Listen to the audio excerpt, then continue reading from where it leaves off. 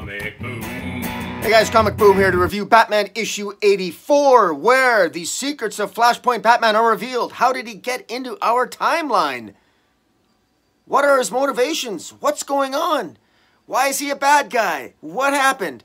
Well, Tom King gives us some answers. Are they going to be answers that anybody finds good? Well, it's probably going to be like with everything else with Tom King. Probably 50% are going to like it, and 50%, like me, are going to have some issues with it. But I will say this. This issue does have some high points. It even has some emotional points. And it, once again, in my view, doesn't really fit into the larger narrative. There are editorial screw-ups in here. One major one involving involving the Reverse Flash, who was supposed to be drawn like the Flash, so there was a coloring mistake, which I suppose we should blame the colorist, Jordie Bellaire. You screwed up at least one major time. Editorial never caught it, but we'll get into that. And it doesn't really fit into the larger narratives. There's continuity holes all over the place. But let's get right to it. Let's get right to it. And spoiler alert, spoiler alert. Man, full confession, I actually did a full video of this already. I did a 25-minute video of this, and I scrapped the whole thing for a whole slew of different reasons. The reason why I scrapped it was because I spent too much time trying to tell the story in reverse order, and I didn't like the way it turned out, so I said screw it. So I'm just gonna do this more stream of consciousness type of review because it's better that way. I'm probably gonna do a full encompassing video of Batman's run as a whole later on down the road at the conclusion and after issue 85. But for now, let's talk issue 84. So Flashpoint Batman. This doesn't really describe how he survived the Flashpoint paradox. So the Flashpoint universe, Flashpoint Batman is obviously from the Flashpoint universe.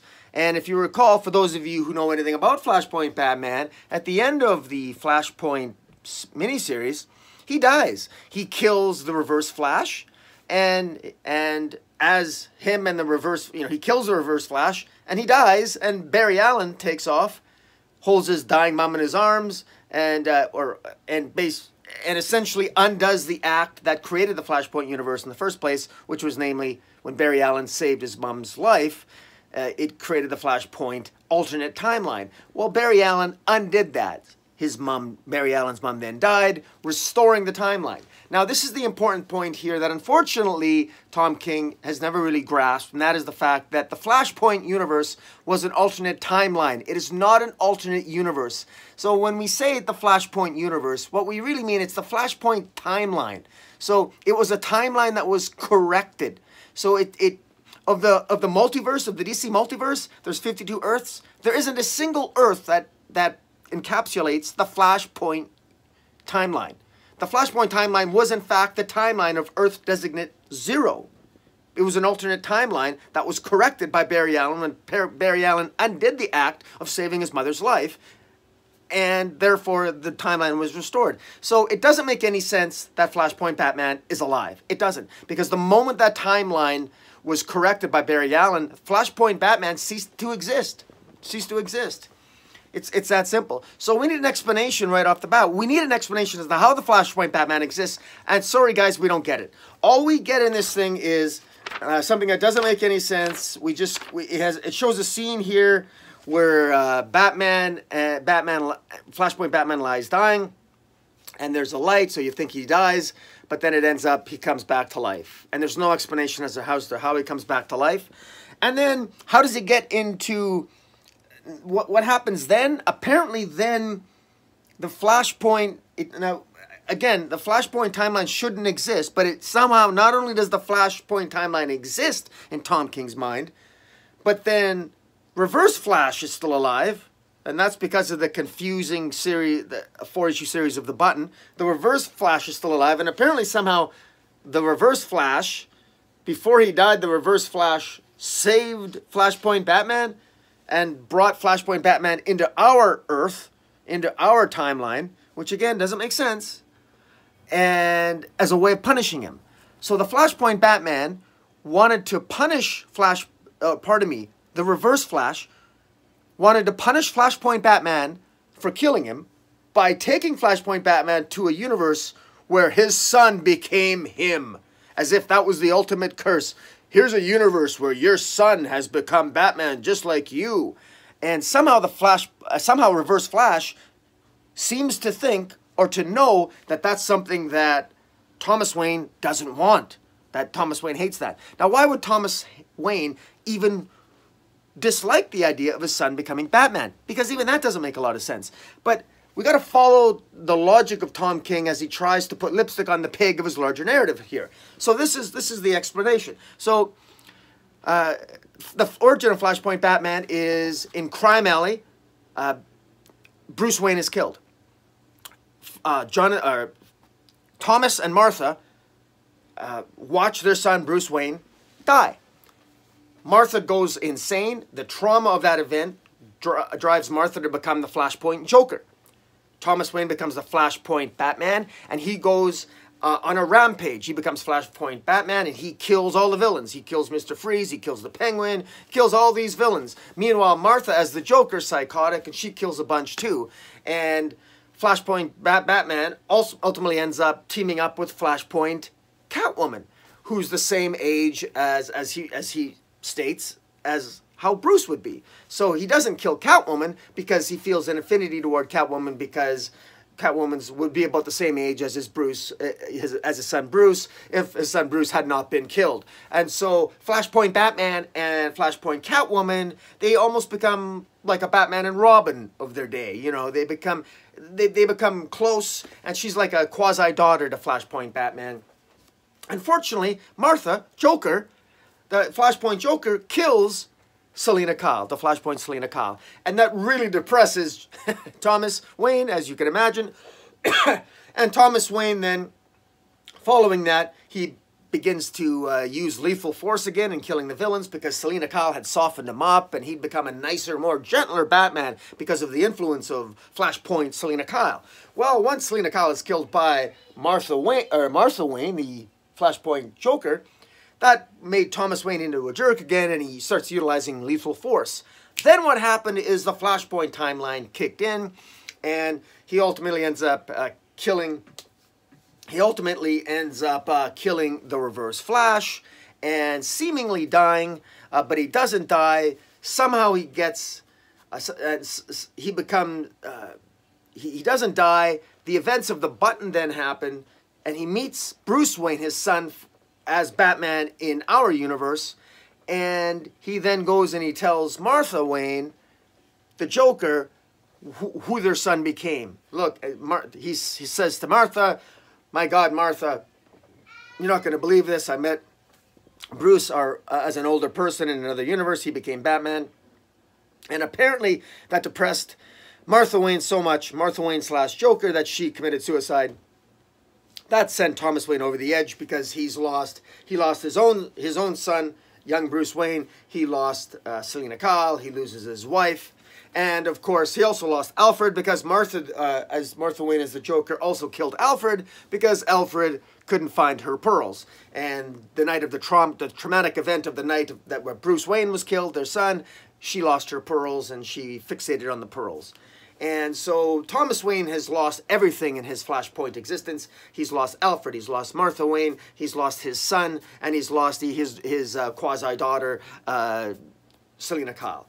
So he's a mess. And in his twisted mind, he hates Batman. He hates that he had to become Batman, because everything that has been rotten in his life, he associates with the persona of Batman. And so when he ends up in our universe as a punishment imposed upon him by the Reverse Flash, in our universe, he walks around and he actually spies on Batman. He spies on Bruce Wayne. And he spies on him, and he sees him in date night. He sees Bruce Wayne, Batman, propose to the Catwoman in our universe. He witnesses all that. This book illustrates all this. Thomas Wayne, Flashpoint Batman, witnessed all this. All those, if you go through the first 84 issues of Tom King's run, the previous 83 issues, through all those issues of the date night and the proposal, and even the Booster Gold storyline, where Booster Gold gives Batman a gift by going back in the past and imagining what life would be like if Bruce Wayne's parents were not killed. That whole timeline, Thomas Wayne witnessed all that, or at least claims to, And this motivates Thomas Wayne to suspect that somebody is behind all this. Somebody must be orchestrating all these crazy events from happening. Now, why he would think that, why he would go back, he went back, Thomas Wayne saw that his son was happy, saw that his son was going to be happy with Selina Kyle. Bruce had proposed to Catwoman, everything was fine. Why would Thomas Wayne want to screw that up?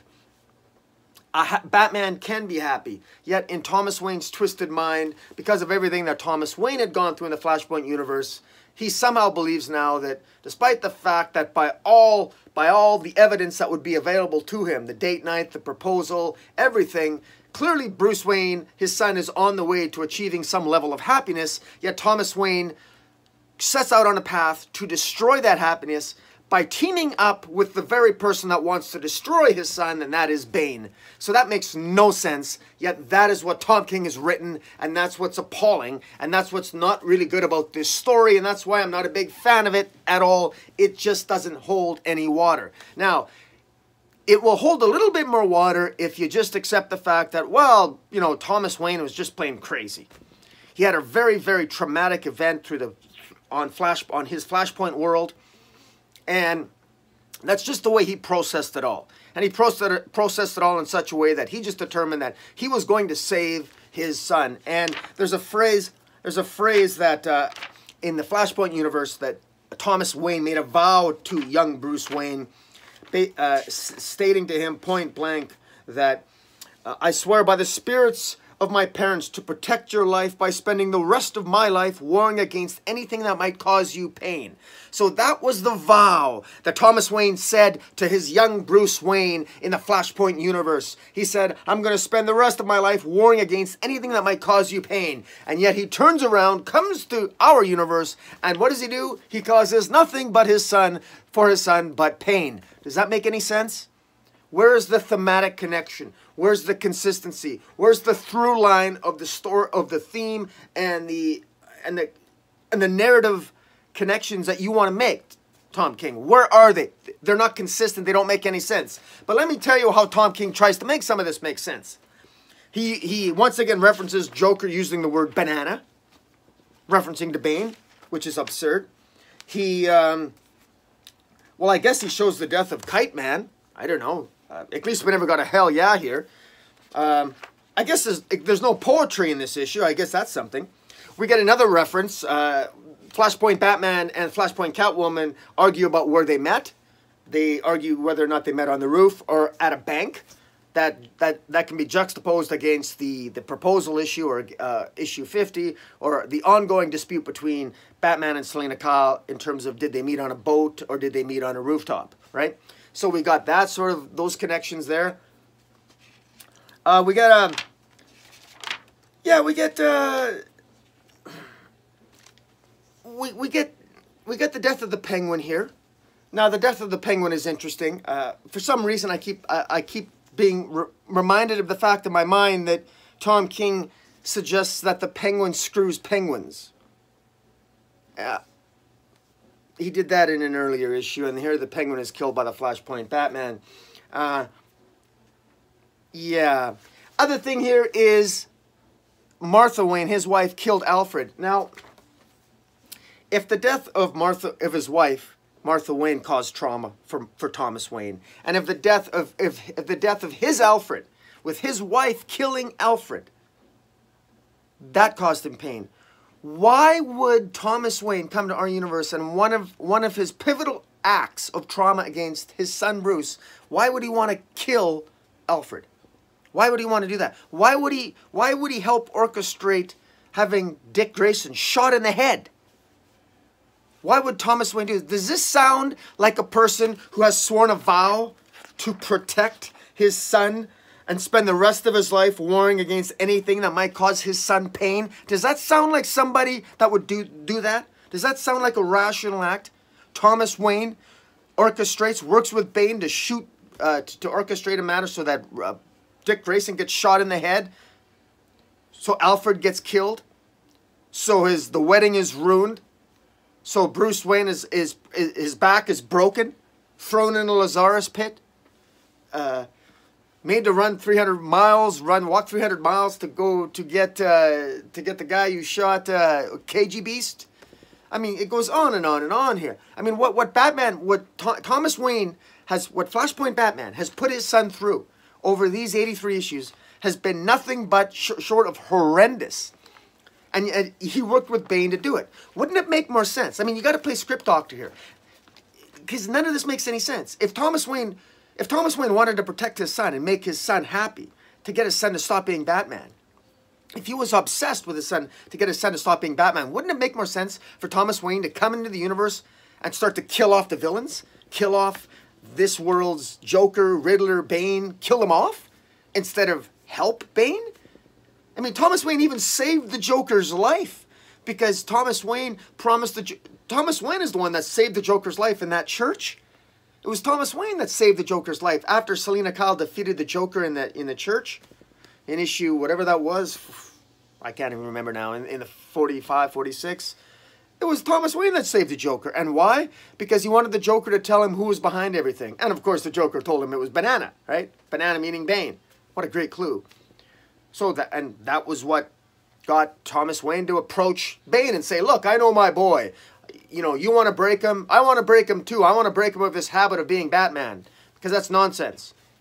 Anyways, all of this, I could go, I mean, this whole thing just rubs me, it rubs me the wrong way. And, you know, look, the art here is really great, but, you know, here we are at the end, and Thomas Wayne says, listen to a man, to your father, who chose what you chose, who suffered the consequences of being this bat, this horror. For once in your damn life, listen. Do what I should have done.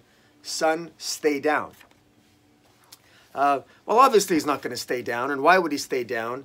And again, he's made his son's life worse. He's made his son's life more miserable, and I say again, and I double down on this. They are not father and son. They are not father and son. They aren't. They aren't. If he's part of the timeline, if he's part of an alternate timeline, he's part of an alternate timeline. He's not part of your timeline, and therefore he's not your father, or he's not your son, vice versa. But if you want to play that game, fine. But still, if he is your father, he can't be. But if he is, he certainly isn't much of one, and he goes against his existing character. But this is the issue. This has been the problem with Tom King. Tom King has stated before his belief that Thomas Wayne was insane, that the Flashpoint Thomas Wayne was insane. Of course, Thomas Wayne wasn't insane. Thomas Wayne very clearly was simply someone who used lethal force. Just because you want to kill bad guys doesn't mean you're insane. It just means that you use lethal force when you kill bad guys. Lots of people do that. It's his war on crime. It doesn't mean he's insane. But it is what it is. Guys, you can tell me what you think of Batman 84. I already know what I think. Overall, I would give this, the art was enough okay. I would give this a 4.5 out of 10. The art I would give an 8 out of 10. But beyond that, much is to be desired here. There's one issue left. I don't even know what else there's supposed to be resolved. Now there's just going to be a fisticuffs and a fight between Flashpoint Batman and his son, and whatever it's going to be is what it's going to be. But in the meantime, guys, tell me what you think. Follow me on Twitter at Metropolis40. Until next time, Comic Boom, out.